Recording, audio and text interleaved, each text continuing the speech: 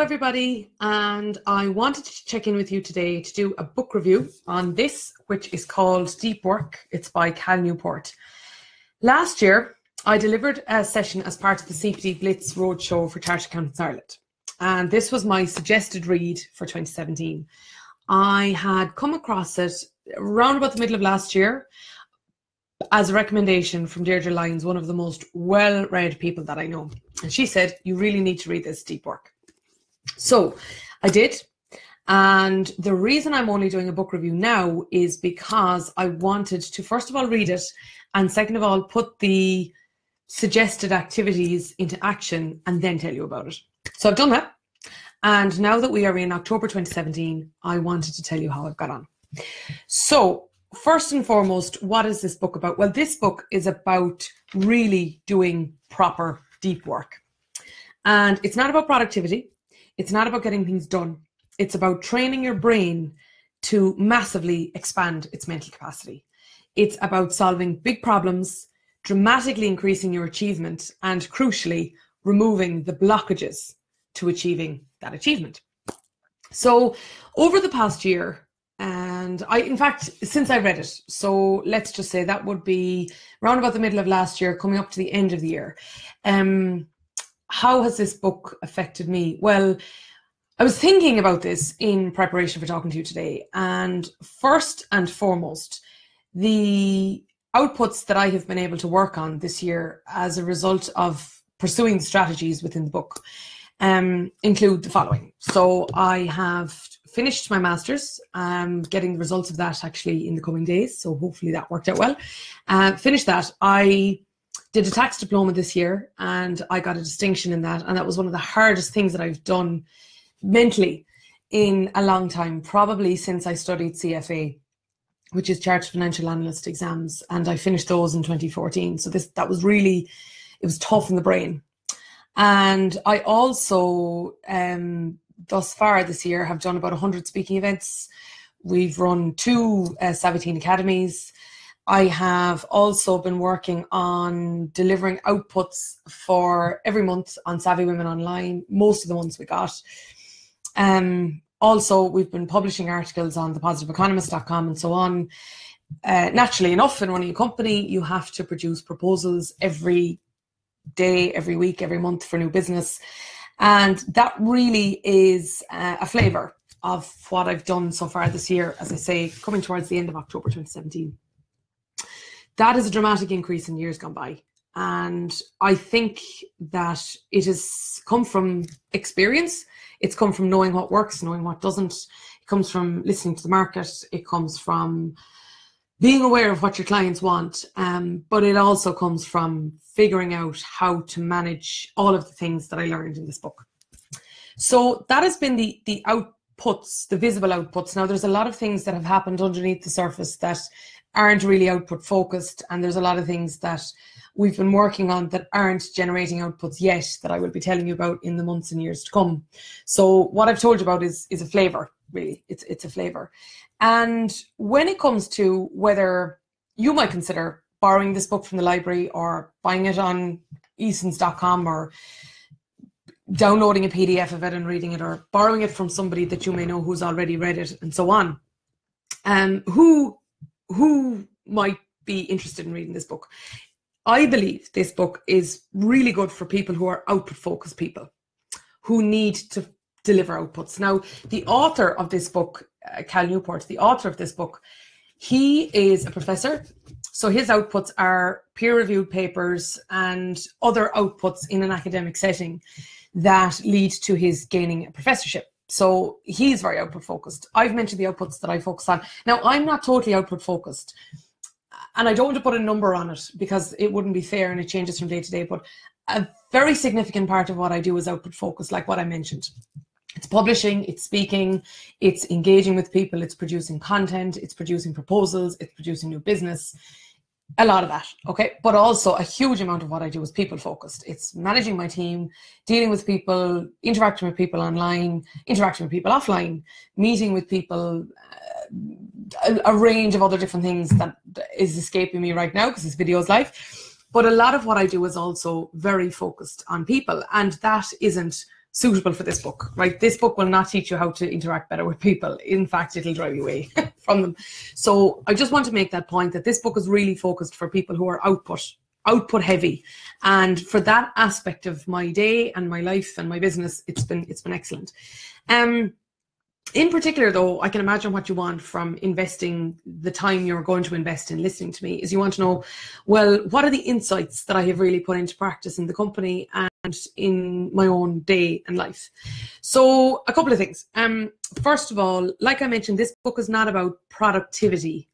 And I have done an awful lot of courses on productivity. I have read a lot about productivity. I have put an awful lot of things in practice to aid my productivity. This isn't about productivity. This is about really getting what matters done. It's about looking at the output that you want and reverse engineering an environment and your headspace and your resources to do that. That's what this is about. So it's not about getting things done. It's about getting the things that really matter done to a level and at a speed higher than what you would have thought previously. That's what this book has done for me. What it's also done is cut out a range of procrastinators and attention sappers, and ones I didn't even know were there. Now, I thought I was pretty vigilant of them. This book has really shown me where they were hiding. So certainly I've learned that as well. I just want to tell you one story, actually, and that story has come specifically from reading this. And thank you again to Deirdre for recommending that I do so. Last February, I was at a trade show in San Francisco. Sorry, I was at a trade show in Orlando. I was over in Orlando with VectorVest, and I was working as part of a team there. And I was at a conference in San Francisco. And when I looked at the times in between the two, there was only 8 days. So I thought about, okay, well, will I come home and deal with the jet lag and all that comes with it? Or will I stay out there somewhere in the States and maybe somewhere I hadn't been before and that kind of thing? So anyway, that's what I did. And I decided that through a range of different coincidences and connections that I won't go into here, I ended up anyway in Austin, Texas, the first week of February. And it was the first time in the 6.5 years that Hayes Culleton had been in operation that I had taken a week out just to think. That's all. Now, it was a scary thing, actually, because, you know, I remember ringing Ardle when I had just checked into my apartment. I had a lovely apartment in Austin. And I remember saying, you know, what am I supposed to do now? It was me and a notebook and a pen. End of. Right. No internet. I only allowed myself to go onto the internet a certain period of times because, of course, I could fool myself into thinking that I was being productive, and I really wasn't. So, and that are, you know, parts of the rules of deep work. So anyway, and I'm telling you, those of you who will try it, it's a kind of a scary thing to do because it's you in the notebook and there's no access to achievement for a few days and no access to that feeling of that I'm getting somewhere. So that's what I did. Anyway, I spent the week thinking on my own in a beautiful part of the world, and it was just me in a notebook. And the results of that week were immense. Three things happened. Three things happened that wouldn't have happened had I not taken that week, and had I not taken that week completely out of my usual environment. Number one, I got the key crux of the dissertation thesis for the master's, right? So the entire crux, the entire proof of what I had wanted to develop for the master's, I found that week. The second thing that happened was that I pushed through a huge amount of output heavy items and results and thoughts and processes, and just a real big push towards getting a lot done for VectorVest when I was there. So I got through a huge amount. As many of you know, I'm managing director of VectorVest Europe. So I really got through a huge amount of things that take time and effort and focus. And the third thing that happened was that I lit a fire under a new project that Ardle and I are working on. And I'll tell you about that again in the months and years to come. That's one of the things where the output from that particular week was visible to him and I, but not to the rest of the world. And that'll take time. That will take time, but that's okay. So, but again, none of the three things would have happened, because you just can't come up with the crux of a thesis sitting in your office, or you can't light a fire under a completely new project unless you take the time to light the fire. And I'm sure I could come up with all manner of analogies and metaphors, but you don't want that. So that really was a defining point for the year. But it was also a defining time in my professional development, because I realized that was the first time in 6.5 years. And sorry, to go further, it was the first time ever I had taken a week out to do that. So I've now planned, I've now asked Caroline to put that week every single year in my diary to make sure that I take a week out and do so. Now, the most wonderful Deirdre McGlone from Harvey's Point has said to me, Susan, what are you doing going to Texas? Come up to Donegal. So I may well take some time out next year, specifically in Harvey's Point in Donegal, in her Lakeshore suite, to do that, because that is another place where I've really learned how to Harvey's Point is a really wonderful place to digitally detox, and of course it is the most wonderful setting for doing so. So anyway, apart from all of that, the other thing I want to tell you is that this book, Deep Work by Cal Newport. By the way, I'm just giving you this book review. Cal Newport has no idea that I'm doing this. By the way, he totally disagrees with social media, so there's the fear of him being here and finding this out. So I'm only telling you this not because of any sponsorship or any product placement or anything like it. I'm simply here telling you about this because I think it's of benefit to, it's been of benefit to me. And if it's been of benefit to me, I want to tell you about it. Okay, so the other thing that I want to tell you, that two other things that this book has done for me. One is that I have learned how to create the environment that facilitates my real deep work. And that's why I'm here. That's why I'm here in this environment that you can see here behind me. I'm actually at the moment in Ballylagan Organic Farm in Belfast. And it's a little bit outside of Belfast. Here is one of my, if not my favourite place in the country, in the island of Ireland, to work deeply. There's something about Ballylagan Organic Farm that enables me to work incredibly well. I sit in this specific room. So this is the room that's available to guests. You can see the wall of books behind me. Last night I was actually reading about the role of the Prime Minister in the UK, and I was reading about Prime Ministers back to 1945. And it was right up until 97, and of course, which was around the era of Tony Blair. So I was reading that last night, and that's one of the rules of deep work, is that you completely decompress the night before you get into a real deep session in the morning. So here is fantastic, obviously, with all the books. My own house is starting to look like this now at the moment. Such is the library I'm accumulating. But also, there's the coziness of the fire that's over there. There's unlimited coffee that's over there. Patricia, the owner here, knows that I love my Americanos. There's one over here as well, actually, to my left. But there's also the peace of the countryside. I'm on a farm, and you can't hear anything. You can't hear anything at all except your own thoughts, which is, again, what you need for deep work. But also there's a purity in the air and a purity of the environment by virtue of the fact that everything is organic here. And it is about 14 miles outside of Belfast on the Antrim coast. And it's well away from the city. And when I need to be in Belfast, again, as many of you know, I'm in Belfast regularly. We're doing a huge amount of work here in Northern Ireland across a range of different projects, which I absolutely love. I love being here. But specifically, it's Ballylagan Organic Farm is where I'll go when I need to really think and really work deeply.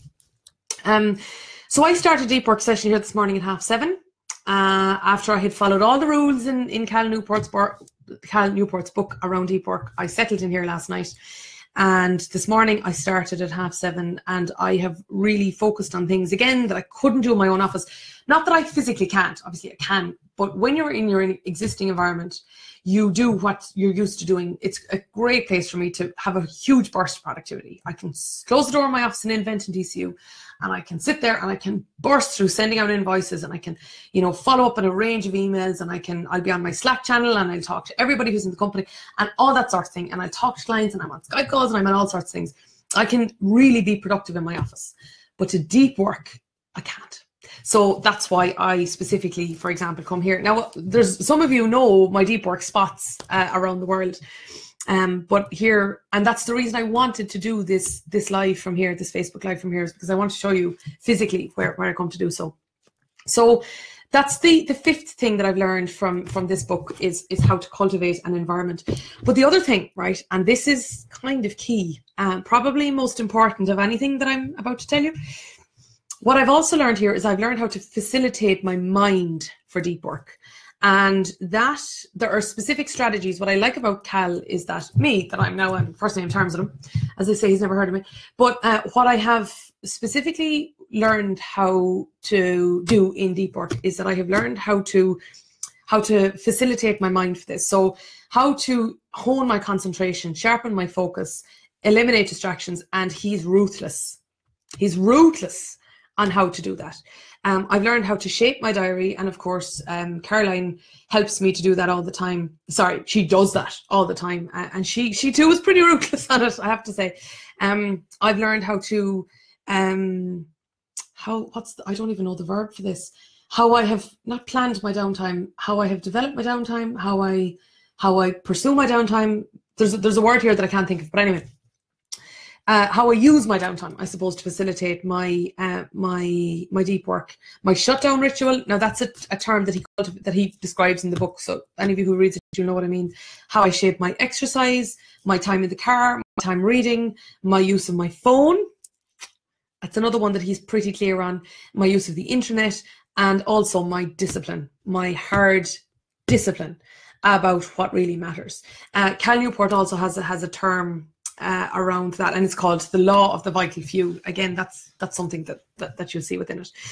Also my method of email communication, and also how to quantify depth.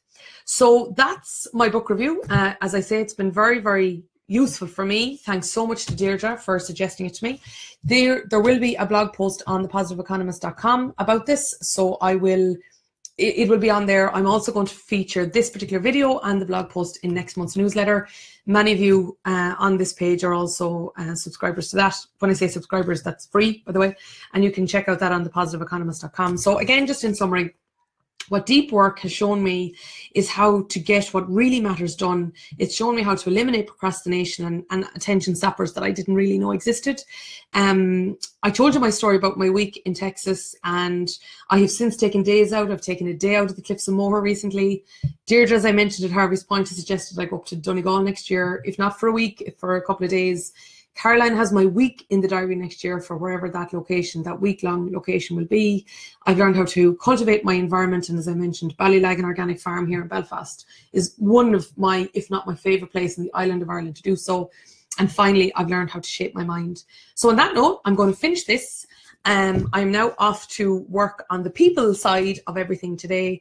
I have 2 meetings today in Belfast City, and they are people heavy and output heavy. And thank you very much, Cal Newport. Thank you very much, Deirdre McGlone. And thank you very much to Deirdre Lyons for suggesting that I read this book. And most of all, thank you for tuning in today. Best wishes, and best wishes specifically for your deep work. Bye.